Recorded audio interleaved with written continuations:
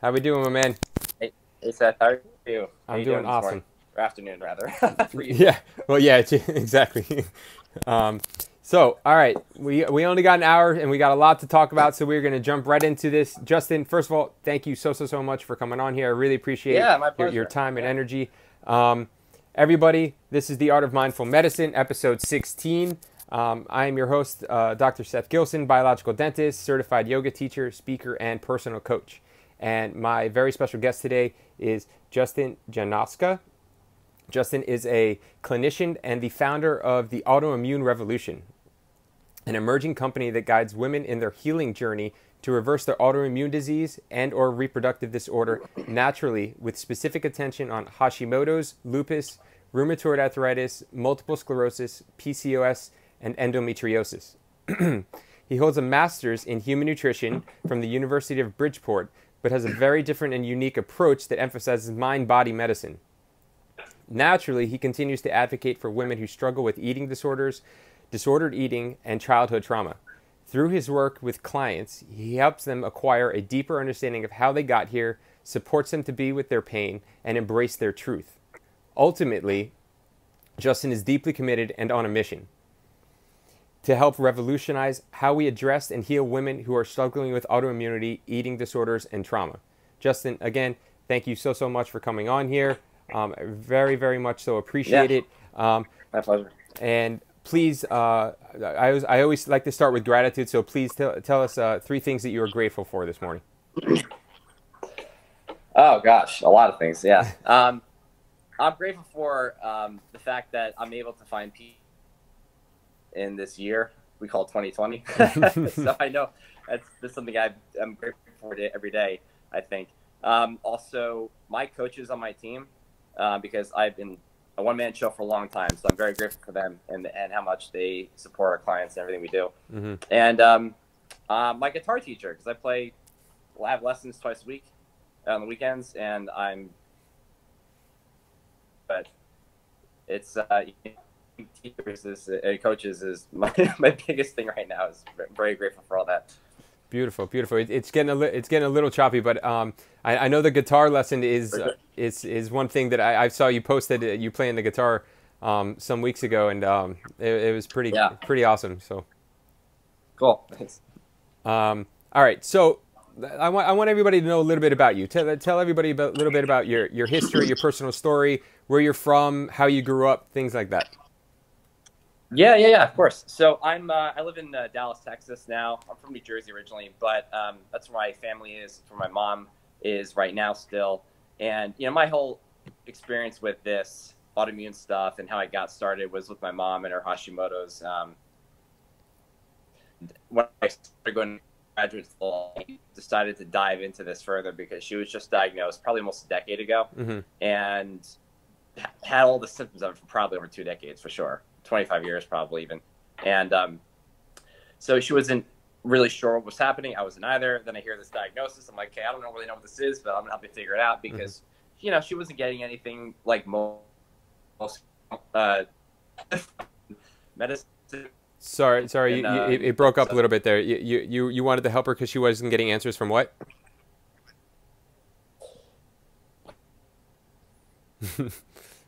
Wi-Fi. answers from modern medicine, right? So I Answers from was modern medicine. Got really, you.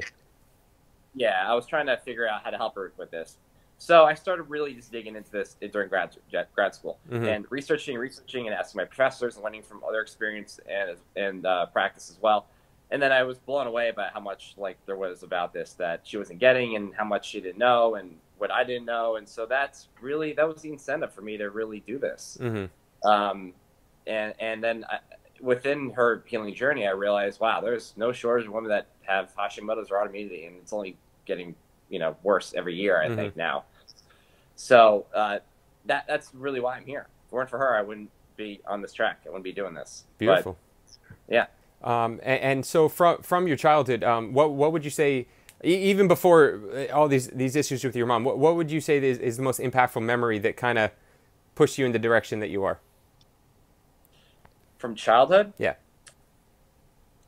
Oh man, that's a tough one. Jeez, I mean, I know for me that helping others has always been, and being of service to others has always been deeply rooted in me, and generosity and those sort of things. So I don't know. I'm trying to think about an experience that pushed me in that direction. I don't know if there's one thing I can think of right now that did that for me. I think it's just who I am as a person, and I never knew how to channel that. And actually, I'm an artist. I was an artist my whole life. That's kind of what I was trying to do with my life.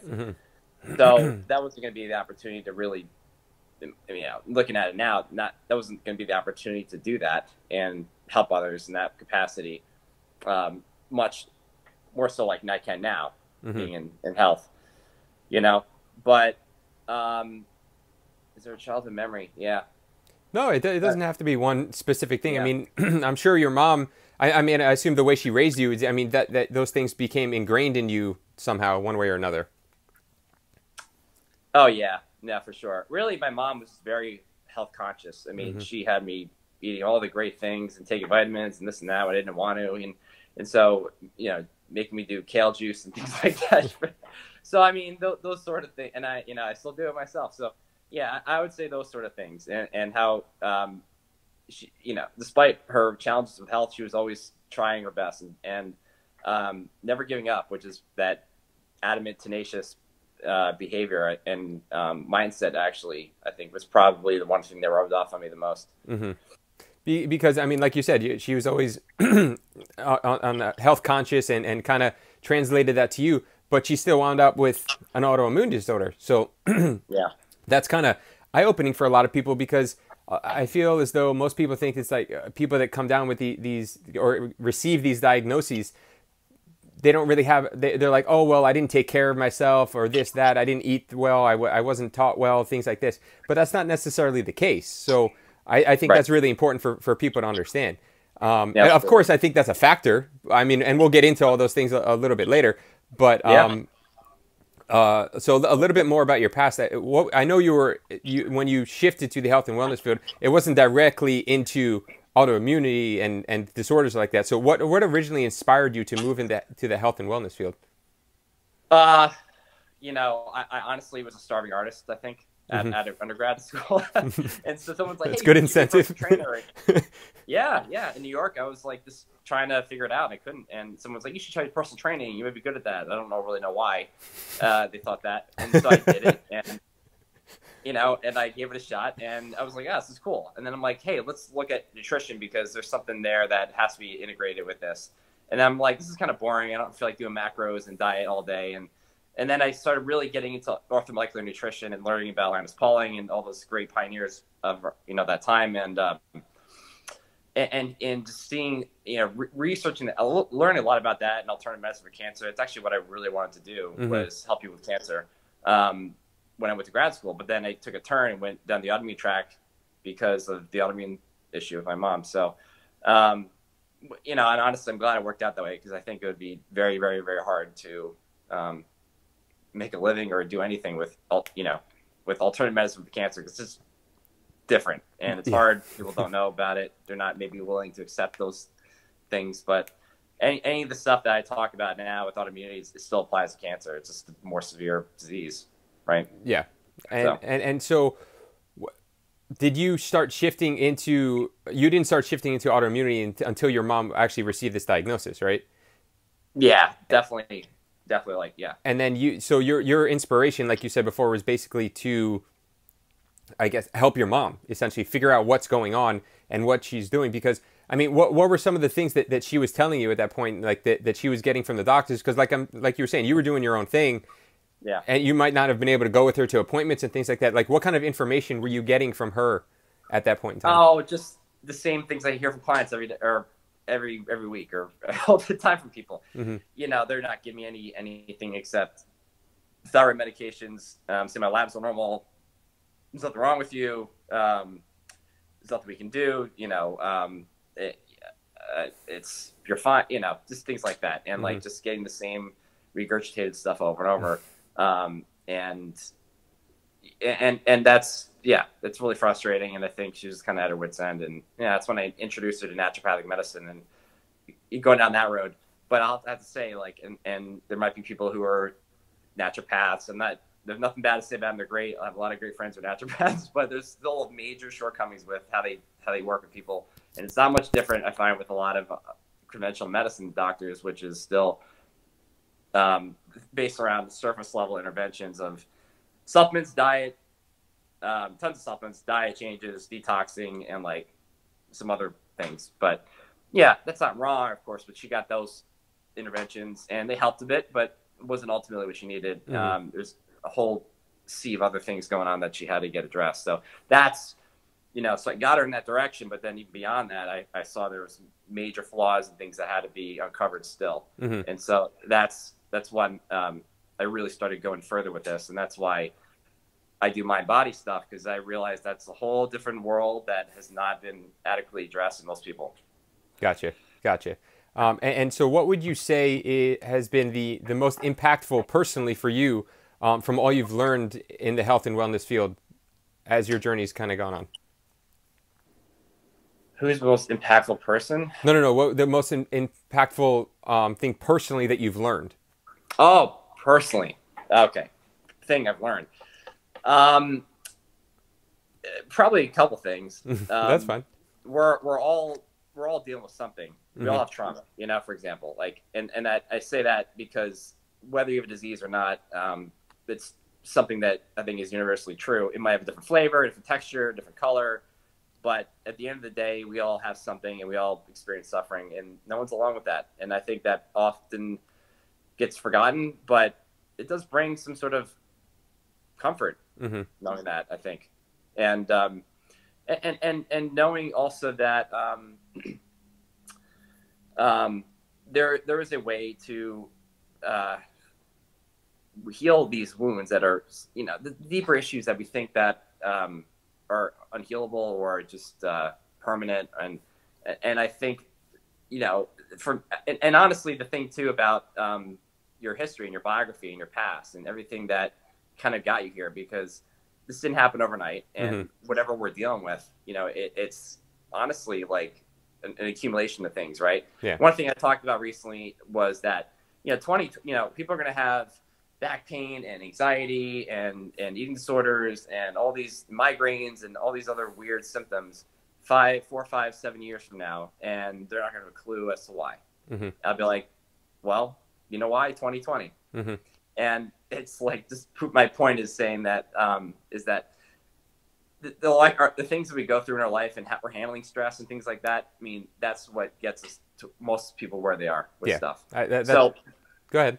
Yeah, I was just saying, so really the one thing I've learned is your history and your life and everything you've been doing for X amount of years really can tell you a story. Your disease, your symptoms, your illness tells you a story, really, not just about your cells, right? But of yourself, if you listen. Yeah, absolutely. I mean, and that's what I was going to say, is that once we don't necessarily, things that happen to us get kind of embedded in our unconscious or subconscious.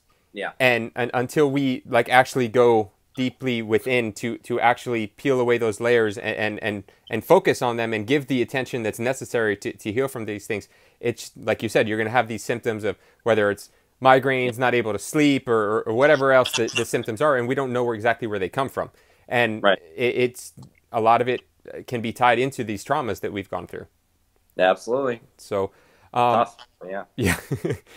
So in the work that you do, what would you say are the moments that which bring you the most fulfillment and joy? When clients have sort of epiphanies of this sort of thing, of pain and unresolved, things that come up for them that they didn't know they had, and how they feel liberated. It's like a very instinctive feeling they have of wow, I feel different. And that's, I think, the magic in that of seeing people feel better and different when they didn't do a lot. They just kind of sat with their issues more and listened to it. Yeah. And it's like they took this, swallowed that, did this fancy thing. And then that's the whole point, because I'm not about yes, we need to do those things, but it's not just that. And it's like, we don't have to do as much if we actually learn to sit with things. And it's actually, wow, nothing, it didn't cost you anything. It didn't require much And so I think from seeing this a lot with women and clients I've worked with, like just helping them step into that territory that might be scary and might feel, a little uncertain, but it does, as I say, and I think you might know this, there's suffering, there's a path to suffering, there's an end to suffering, and a lot of people are on that path. And then when they get to the end of it, I think that's, for them, it's great. And for me, it's great to see it. Yeah, absolutely. And I think what you're saying about suffering is, I mean, look, we all go through things. Like you said before, we all have our traumas, and obviously some are more severe than others, and people deal with them differently. And I think once we've reached the point where we've kind of dealt with a trauma that's happened to us, it's more about that we've built the tools to deal with traumas and with ourselves to not hold them within. So that way, the other traumas that occur, because there's always going to be things happening in our lives. I mean, that's the world we live in. We live in a very chaotic world. So the tools that we kind of build into ourselves as time goes on is really the benefit. That of course, healing from something is obviously tremendously impactful in our lives, but not getting to that point again, because you've gained all these tools through our life experience, is extremely important. Yeah, I mean, because if it's not this year, I think, like, right, you take 2020, for example, this year, I think, 2021's going to be better. Well, there'll be something else next year, and then there will be something the year after that. Yeah. And you got to be prepared for it. It's not a matter of if, it's just a matter of when. So it's like everything you're learning now, and what you can do for yourself, that's centered around healing the past stuff. That's invaluable, because you're going to need those things, those tools, and resources probably for next year and the next time. And so it's an ongoing thing, right? And it's like it's never easy, but I think the goal is to, no one ever fully masters this, I think. And even from what I've learned from my mentors, like it gets easier. The duration of pain and suffering, maybe the time shortens. Yeah, and that's what we hope for. And exactly. I mean, I think ultimately what we're talking about is that healing essentially comes from within. The supplements, the exercise, the eating well, because I mean, food is medicine. All these things are obviously going to be helpful, but healing comes from within. And like you said, when you can sit with it and just feel it, and actually go through the process of whatever that process is for you, because it's going to be a little different for everybody. That's where healing comes from. And personally, that's what yoga has kind of taught me. Yoga means union, it means connection. And once we find that connection in the depths of ourselves, we realize that everything else around us is connected. And when we can heal ourselves, that we can energetically spread that out to heal everything else around us. And that kind of brings us into mindful practices. So, and that's obviously what one of my main focuses is, of course, being the show called The Art of Mindful Medicine. So in your own words, how would you describe mindfulness?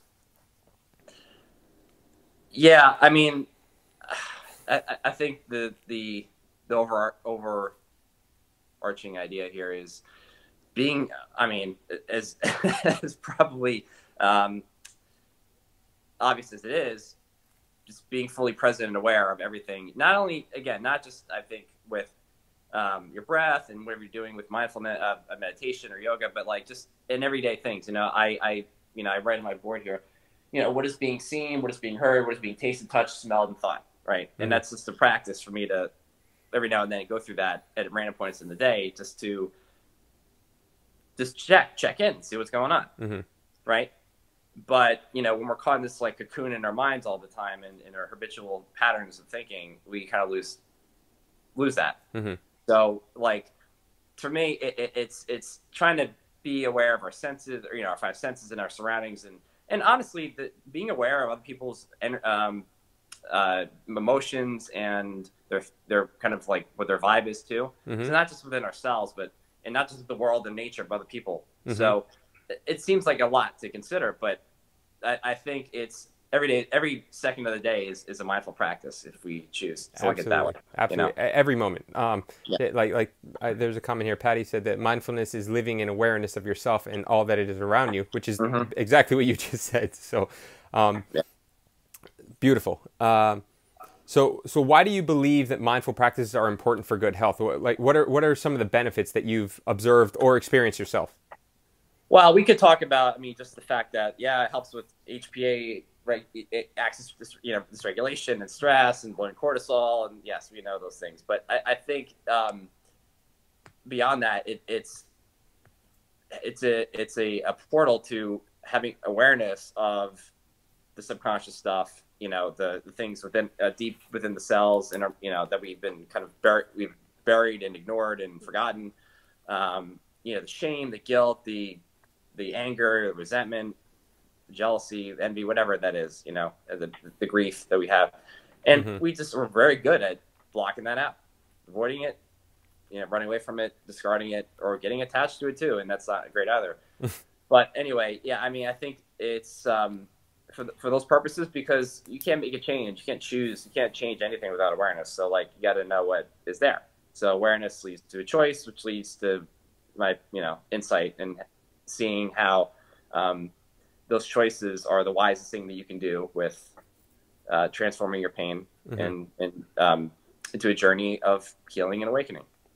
Awesome. And I agree. And I think that has a lot to do with what you were saying before, that how as we go through the journey, like there's going to be traumas, but the tools that we have kind of help us zero in and make the trauma last less time, essentially. And so, because I think not holding on to the traumas is what's important, because when something bad happens, or whatever it is, to whatever degree it is, I mean, feeling the pain or feeling the discomfort, the discomfort from that is important. I mean, that's extremely important for us. But it's when we hold on to it and don't let go of the traumas, or when we don't sit with them and properly deal with them, that's when I think all of this kind of perpetuates and becomes a snowball effect that over time, and it will be different for everybody, but as time goes on, that's what causes sickness and disorders and diseases and things.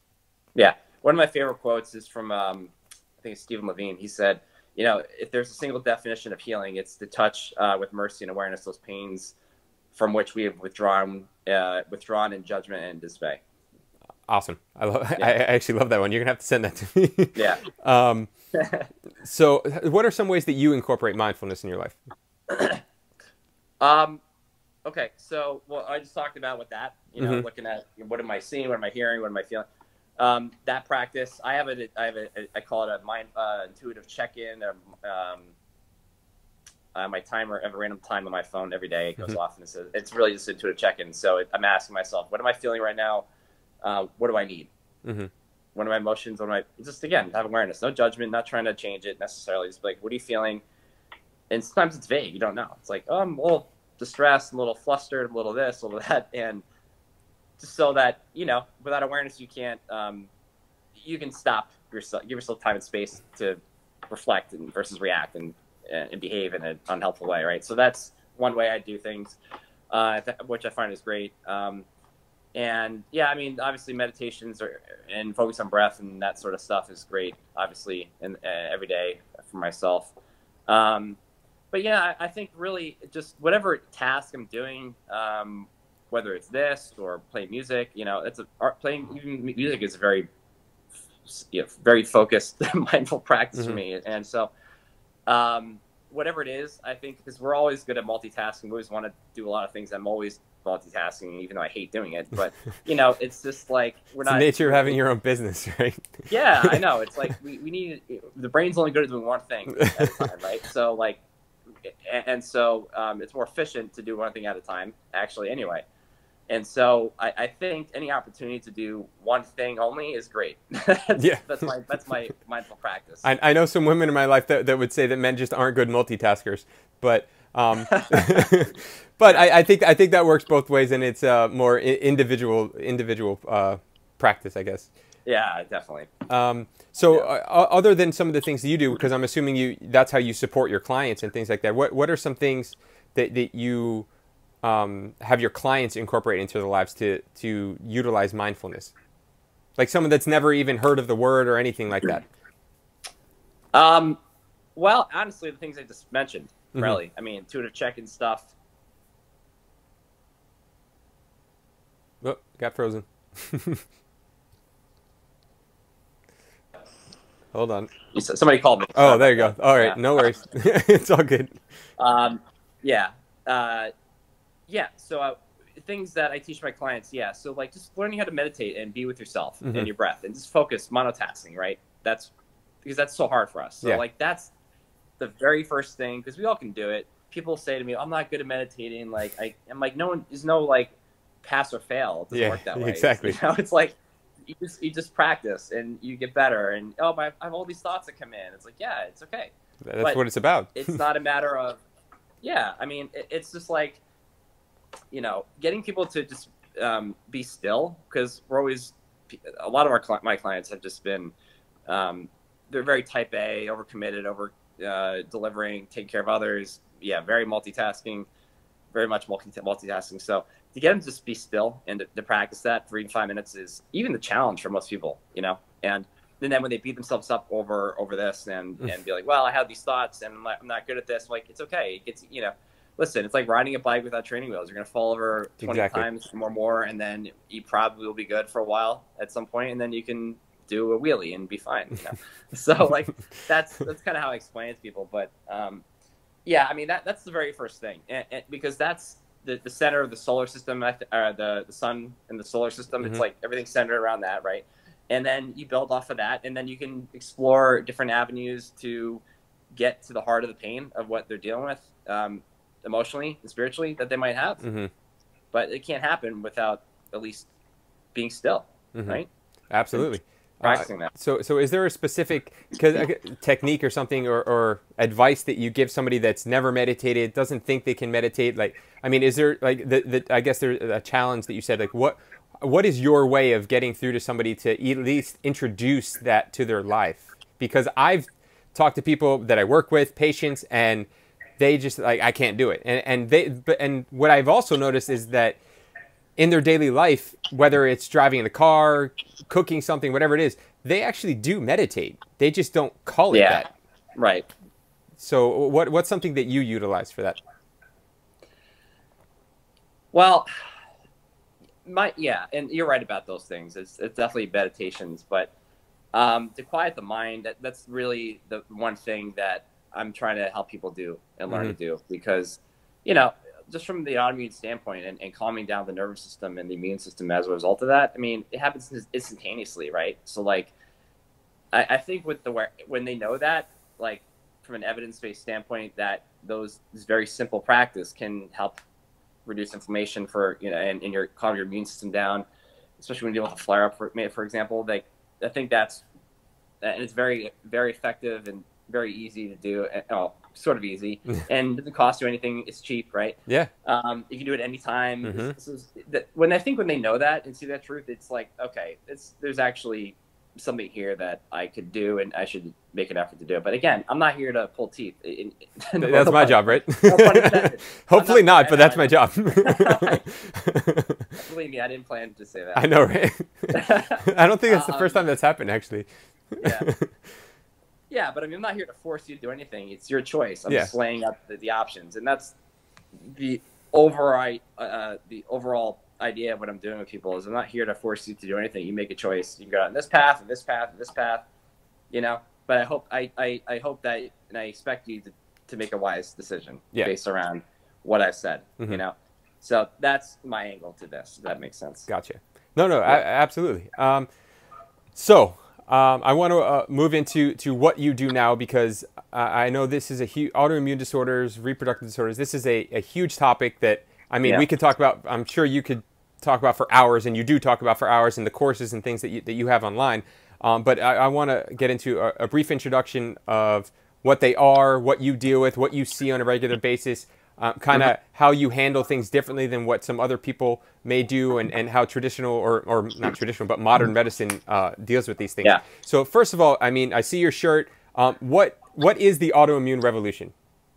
Yeah, I mean, essentially, it's my it encompasses my mission to help transform as many lives as I can, and really just revolutionizing, if you will, how we do that, because I find that, again, a lot of people are just getting very surface level protocols and things like that, and it's more of a, hey, like, can you fix me type of mentality, and the intention behind it is not ideal, because that fixing mentality is actually what keeps people stuck, ironically. You know, and really the paradox of all this is that the things that a lot of doctors do to help people with their disease is actually keeping them stuck in it, because they're not helping them open to the truth of their pain. And we're just kind of band-aiding everything. So that, you know, I'm not saying the things that we do with drugs or medications or any of those things are not helpful. They're definitely needed, but it's just that's when you're only doing those things and you're overemphasizing that and under-recognizing everything else like we're talking about here, that's the problem. So like me integrating that into what we do with clients is my way of and really teaching them how to heal themselves, because I'm not here to fix you, heal you. It's your job. I'm just here to guide you down the path. Exactly. And that's the way we should be doing it. But no one's thinking of it that way. It's just kind of like, hey, like, you know, let me know when you're done fixing me, and you know, I'll pay you. Like, it doesn't work that way. Yeah, it's not like you're going in for heart surgery or going to fix a broken leg and they mend the leg. I mean, this is like it's not a fixing process. It's more of a transformational process, and you just give them the tools that they have to apply them.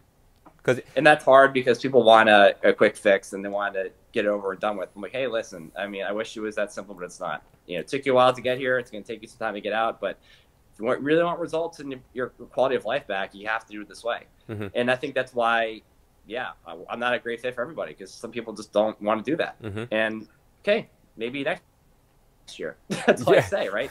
And people learn and they realize that, okay, well, this pursuit for the quick fix, remedy, cure, whatever you're looking for is not the answer. Because you're after 15 years of trying to find it and you're still coming up short. Well, do you think that's what you need?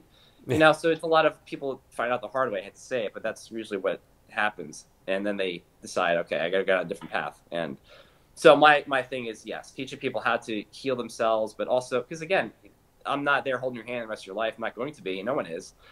But you need to have the skills and have the confidence and certainty knowing what to do, so that you can hold this down for the rest of your life. And that's what I want. And I jokingly say, I want every client that we work with to walk off into the sunset and send me a postcard when they get to their destination of where they want to be. You know, so yeah, that's what I'm trying to do. Awesome. I love it. So.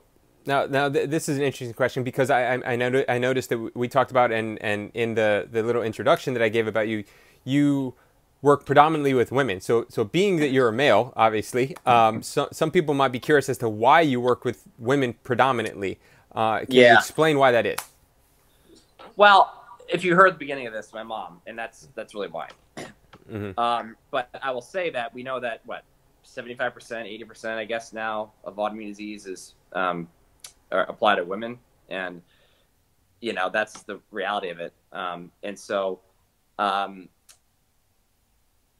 that's honestly, because my mom, I started to talk about it more, I think, and I ended up just getting a lot of people reaching out to me, and this is back in the Twitter days, even really, when I was on there a lot, and there were a lot of females, and I think I just connected with a bunch at that time, and then it kind of snowballed after that, I think. But yeah, I mean, I get along with females more than men, I think, in a strange way, in terms of because of the fact that men, I have a few male clients. It's very rare, but because I think men just don't take their health seriously. They don't care as much. They're not open to expressing their emotions and feelings and things like that. I have no problem doing that, right? But I think when you're a little more stubborn and not willing to do something, well, that's not going to really work for me, right? But that's more after the fact of everything else that came before with my mom, and just the fact that the prevalence of autoimmunity is mostly in females. So, and just kind of what showed up at my doorstep a lot. And so, I didn't really strive to be like, I'm only working with females. Just kind of ended up that way. Yeah. Right? Well, that makes sense to me. I mean, I think through my own personal journey into yoga and mindfulness and practices and things like that, I feel as though the women hold on to traumas more so than men. And I think that's, and there you go. You just confirmed it. I mean, that's, and men will just push things away and ignore them. Not to say that doesn't come back to bite them later on, but it does seem to me as though women hold on to traumas more, and women as my girlfriend Patty would say, the women are the receivers. So they receive all of that energy, and if they don't know how to transmute that properly, I mean, these types of things manifest. And when your cup, so to speak, becomes overflowing with this kind of trauma, these are the things that kind of that happen. And I think men, I don't know, we're the masculine and feminine. Just there seems to be they seem to become too polarized in a sense in modern society, in my view, from what I've experienced. And I think that's one of the main reasons that autoimmunity is more predominant in women. Yeah, I'm with you there, 100%. All right, so now can you briefly describe, first of all, what autoimmune disorders are, and then explain some of the largest factors leading to autoimmune and reproductive disorders? Yeah. Well, I think for a lot of people, they might know that their own body's attacking itself, and well, we don't know why. And that's the confusing thing about this. And people have this belief that they're broken, something wrong with me, it's all genetic, and my family members had this, therefore I can't do anything about it. And it's just not true. It's 85% lifestyle, and we know that because, you can look at, we look at maternal twins and monozygotic twins, and one of them gets disease, one of them and one doesn't. So why is that, right? So so what causes these things that we ask me? Yeah, I mean, there's a whole myriad of things, and I mean, this is where we can go down many different paths. Well, more so describe, I mean, a little bit, I mean, maybe you can get people past that, oh, my immune system's attacking me. Like, so what really is autoimmunity, and what's kind of going on in the body? Yeah, I mean, there's a lot of weak links in the chain, as I put it, right? You have hormonal imbalances that are happening. That's usually what's driving a lot of this. Estrogen, for example, which is why females mostly have autoimmunity, or autoimmune disease applies to females more than men. And so, the gut might be involved. There might be some leaky brain issues going on, right? Talking about leaky gut, was leaky brain also. My mom had migraines for ever since I was a kid. I didn't mention this before, but went to every neurologist in New York and Philadelphia and Pennsylvania, everywhere, and no one could figure it out. MRIs are fine, this and that. Well, and then why do you think her migraines are gone? Because she's probably dealing with brain autoimmunity, and that's not uncommon. People don't realize that with Hashimoto's especially, it happens a lot, and you could probably test antibodies and find them. So there's that sort of thing, right? And then you have all the things with with our environment and the pollutants and the forest fires and all these things I've seen right now. I'm like, and I have clients in that area. I'm like, yeah, that's not good. All these triggers of these environmental triggers and toxins and metals and infections, all these things are pretty much what's driving this stuff.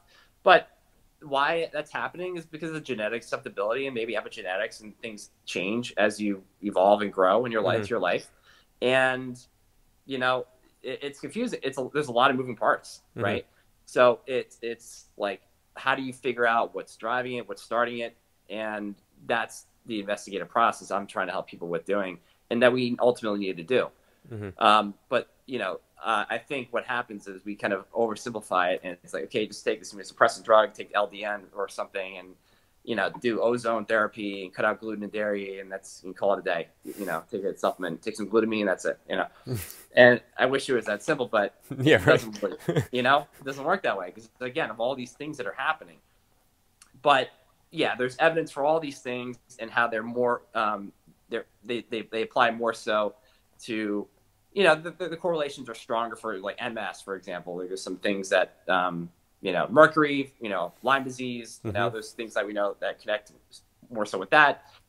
And there's, mycotoxins, and there's other viruses for, maybe lupus, for example, that stand out more. So, but at the end of the day, it could be a whole mishmash of different things. But that's the challenge with this. That's why a lot of people just, I think, are stuck or have a hard time, because they're making small new changes, and they might get better with that, but is it really getting into what they want to be? And I'm like, and a lot of people I work with have done a lot, and they feel great. They're still like, 10, 15%, 20%, maybe it's that that could be improved on in order to really feel 100% better or you get in remission. Yeah. And that's because of the missing things that are kind of hiding that we haven't figured out. But yeah, that's how to explain it. Well, so and I want to get into my next question is like the advice that you have for people who aren't getting answers from the doctors and practitioners that they're seeing. But you said something about, you mentioned a bunch of different disorders, and someone asked about autoimmune skin conditions like vitiligo and alopecia and things like that. I mean, what I guess maybe, because obviously you can probably talk about those things in depth, and we don't have time to go too in depth into those. But I mean, is there a couple things that maybe stand out about those two that maybe someone can start moving in the right direction? Yeah, I mean, I had a vitiligo. It's been a while since I've had that, but the thing, I mean, whatever the label is, you know, the diagnosis, it's almost irrelevant to me. It matters, yes, I know. There's different physiological mechanisms and things like that happen, but at the end of the day, the immune system's still imbalanced. So it's like you got to find out what that is. Yeah, and it's all related to the lifestyle stuff. So it's just manifesting as MS or lupus or scleroderma, whatever. But with alopecia, and I've had people with alopecia actually, and I can tell you from experience that I've found that fungus and candida have a surprisingly big role. Not everybody has it. Again, what I'm trying to say is it's not always a factor, but it's one thing I found that there's not a lot of literature on this, but just by looking and finding that, this is sort of the empirical evidence I'm saying is like when you see these things and you resolve it and the hair grows back and it stops falling out, then like it says a lot. Yeah, right. Absolutely. So that's the one thing I can tell you about alopecia that I've seen that seems like kind of out of nowhere, I think. Otherwise, the one thing that I picked up on that has not been I think discovered with other doctors that they've worked with. So that's kind of that's what I can say about alopecia. Yeah, and I think it seems to me like these are multifactorial problems. There's not just one thing causing it. There's not just one thing going to solve it. I mean, it's lifestyle changes. It's dealing with your traumas. It's detoxing. It's getting to the root cause ultimately. And once you can get to the root cause, and that's not going to necessarily happen in one step. That might take. I mean, there's different people are going to have different layers to peel away. And like you said. A toxicity of some sort, whether it's mercury or I mean lead, whatever. I mean fungus. I mean that we're different, so that's gonna affect you differently than it'll affect me, and it might not even affect me physically at all. So I mean that's really what it comes down to, and I think people need to find their root cause, and I think that's ultimately what you're doing for people, which is what I find fascinating. So that people that aren't getting the answers and practitioners, what would be the advice that you'd have from them for them? I mean, a couple things. Being open-minded and curious, because just because you hear, and this happens all the time, is why I think people feel paralyzed and defeated, hopeless and helpless, because they give up and they hear this like, well, this is my fate. I can't do anything about it. All I can do is take meds, or die doesn't matter. It's in my family, it's all in my head, whatever it is, psychosomatic, So, I mean, being open-minded and being open to something else and not giving up, right? Yeah. I think my mom could have given up years ago after hearing the same thing over and over, but that's just the truth from their perspective. And in all fairness, these doctors don't know. They're not trained in this stuff, and they don't bother to care. They're, they're getting pushed back from their, prestigious communities and big pharma's involved, whatever. I'm not going to go down that road, but that's all. Those are all obvious. They're real factors involved. So they're symptom management. That's all it is. So their treatment for this doesn't change no matter what they find. They could, you can show them this. It's not going to change their approach. So you got to do something else. And if you know that it's a lifestyle-driven thing, it's very empowering. And that's actually a great thing. If it were a genetic situation where you can't change it, that would suck. And then I can't help you. But when you see the facts that, okay, this evidence shows it's like 5% lifestyle, then I think that should be hopefully an incentive to explore something else. Wow. The problem is that people get in their own way and don't get results, not because there isn't a solution, but because they give up too quickly, don't challenge what they've been told. And listen, it's like, it's your job. It's not anyone else's job to figure this out for you, right? You have to be willing to explore something else. And because ultimately it's your health, right? So there's that. And another thing I say is, realize what a strong opportunity every day is and really how easy it is to waste it. Because we have all these opportunities and we could take small new steps going in the right direction, but a lot of us don't. And we kind of just tiptoe around things. I got to take care of my kids today and do this and that. I have other commitments I got to do. But like, listen, you can't do that the rest of your life because eventually you'll burn out, and then you won't have a choice but to do something for yourself. Yeah. So that's then that turns into, okay, well, now I have to do something else and be open to a different solution, hopefully, because taking all these foods out of my diet and taking these drugs is not really getting me very far. So that, and I would say, it's not just what you do, right, as far as what you take and diet changes and exercise, but it's how and why you do it. Like, what's the energy and what's the attitude behind it? And here's the biggest difference maker.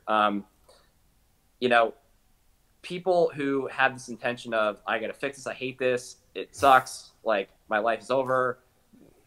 That vibration. That you will never heal in that mindset, or hang around people on toxic Facebook groups that exist out there and have this sort of victim mindset and blaming and condemning each other and themselves.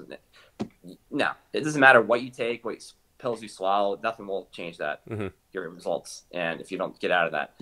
So that's very different than having a compassionate, loving, accepting intention of what you're doing. And so I would say that's the one thing that you can do for yourself without even working with anybody, but that has to be the prerequisite for everything else to fall into place.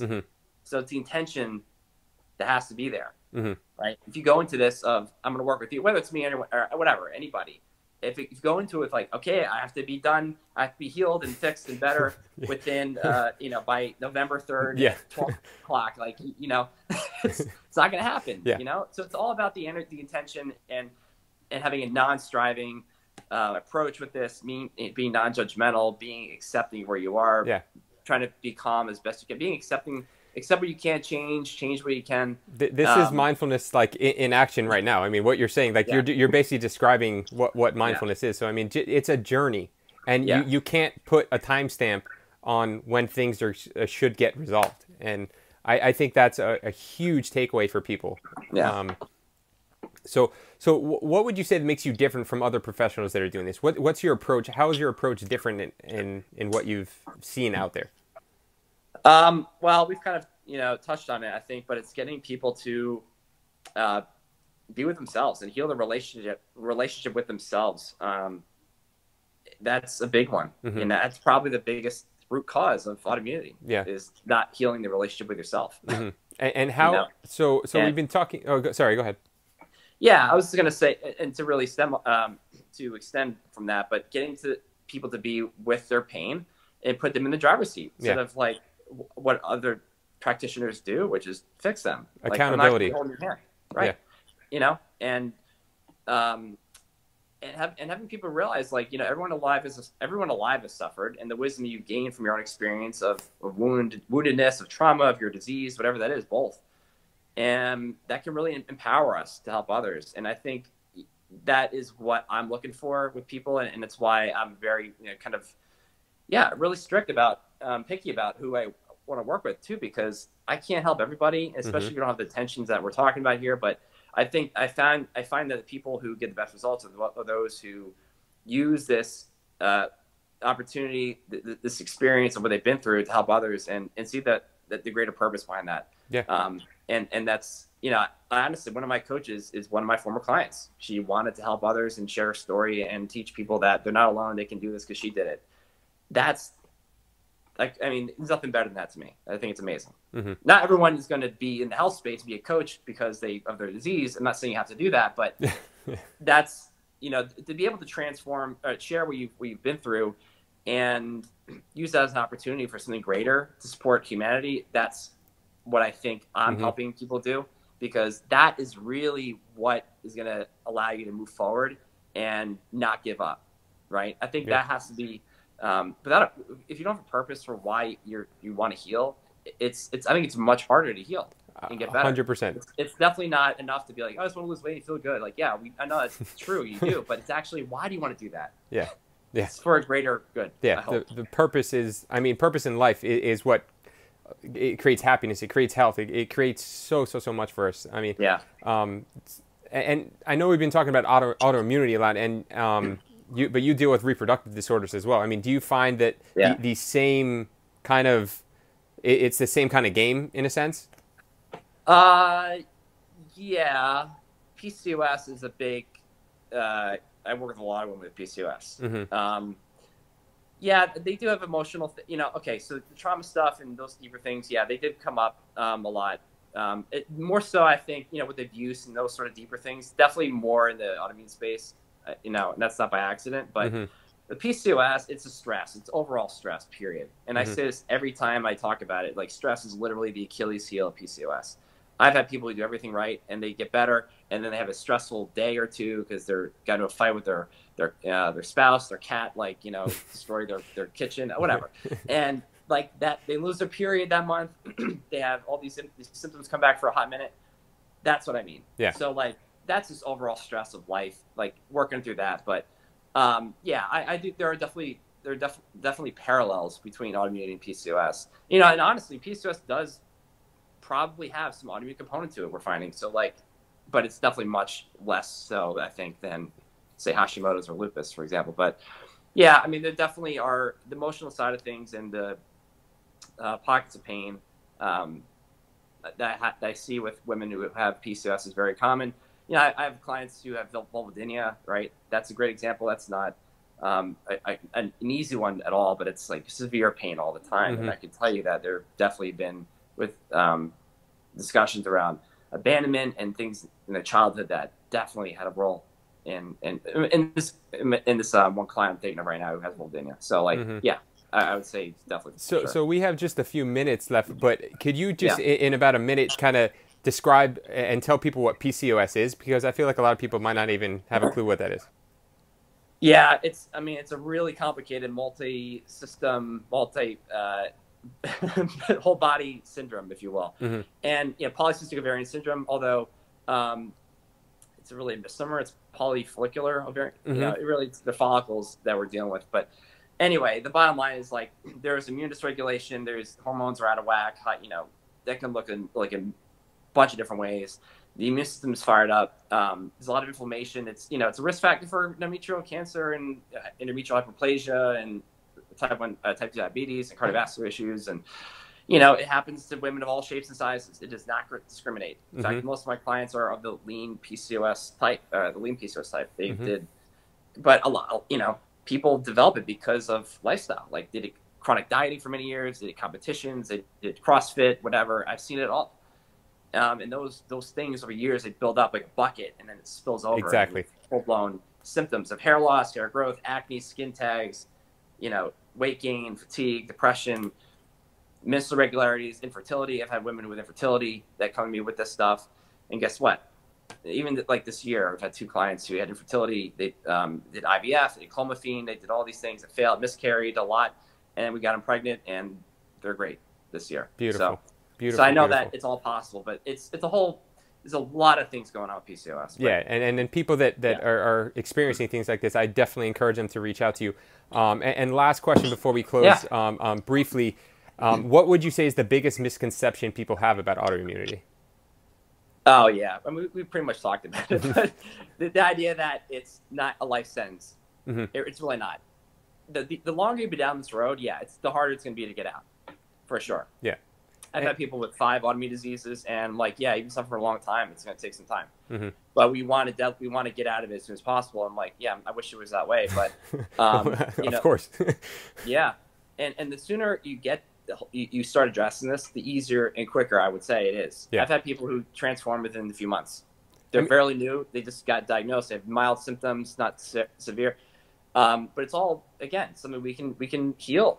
And I say heal, it's not fixed, it's heal. Yeah. Reverse. We're not curing anything either. There's mm-hmm. no cure for this stuff. It doesn't exist for anything.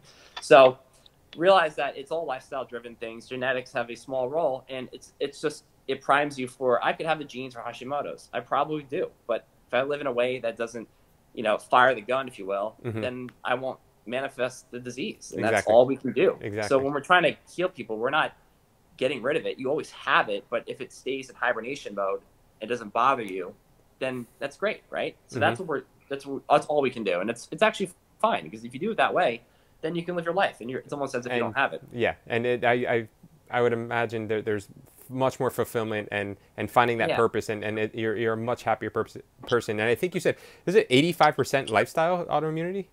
Is that what you said? Wow, that's 75-85%. That's pretty profound.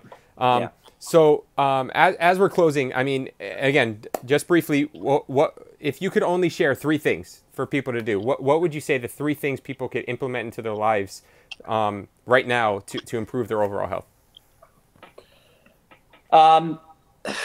Well, it's circling back to the mindfulness stuff, and excuse me, and start to be still and ask yourself, what am I feeling right now? What am I feeling about myself in this moment? And asking that question. And also, I would say, going through your biography and digging through that and seeing, like, well, were there major events in my life? Because oftentimes there are major experiences that people go through, and then all of a sudden they have crushing fatigue after that. They have, they go through this adverse experience, and they have weight gain, and they experience this. So, like, drawing out that timeline is really, really helpful, because if you don't have awareness of the stuff, it's hard to heal, and get better. But that's the one thing that we could all do. And your doctor's not going to be like, okay, so tell me your story. How did you get here? But that's what I'm saying. You can do that for yourself. Exactly. And that's where it all begins. Have every client do that, because that's what's going to guide us to where we need to go. Exactly. Not so much, okay, here's a protocol, because that doesn't address those past things. But that's the one thing, the one simple exercise. And not simple, really. It's tough, but to work through that, and it requires some brain power, that's absolutely. Probably, getting into some things that you don't want to think about, but I can tell you, by doing this, having people do this, they find things they didn't know that were there. Beautiful. They forgot about. And we are at the 2-minute mark, so I do want to. I don't mean to cut you off. I know we could talk about this for forever, and I love everything that you've said, and I really, really, like I said before, I appreciate you coming on here. This is so profound for people. A quick recap of your business. I mean, the autoimmune revolution. People can find you on Instagram at Justin Janoska. And again, everybody, thank you for coming on here and watching. I appreciate you for taking your Saturday, come on here and take your time. Or if you're not watching this live, I appreciate you taking the time to watch it. I welcome your comments, feedback, suggestions. Please check out the previous episodes on my YouTube channel, The Art of Mindful Medicine. This will be uploaded on there within the next couple days. You can check out my website, www.mindful.doctor. And of course, we are on Instagram Live, and usually on Saturdays, but sometimes the days might change up a little bit depending on scheduling things, stuff like that. So just stay up to date. I will be posting about that and keep everybody up to date on those things. And as always, I'd like to end with a quote, and this is from Carl Jung. Your visions will become clear only when you can look into your own heart. Who looks outside dreams, who looks inside awakens. Yeah. And I think that's extremely profound for everything that we are talking about. Justin, I really appreciate you again. Thank you so much. Have an amazing Saturday. My pleasure. Thank you. And everybody, again, thank you so much for coming on here. And as always, stay awesome, stay mindful, guys. So have a good weekend. All right, take care. All right, you too.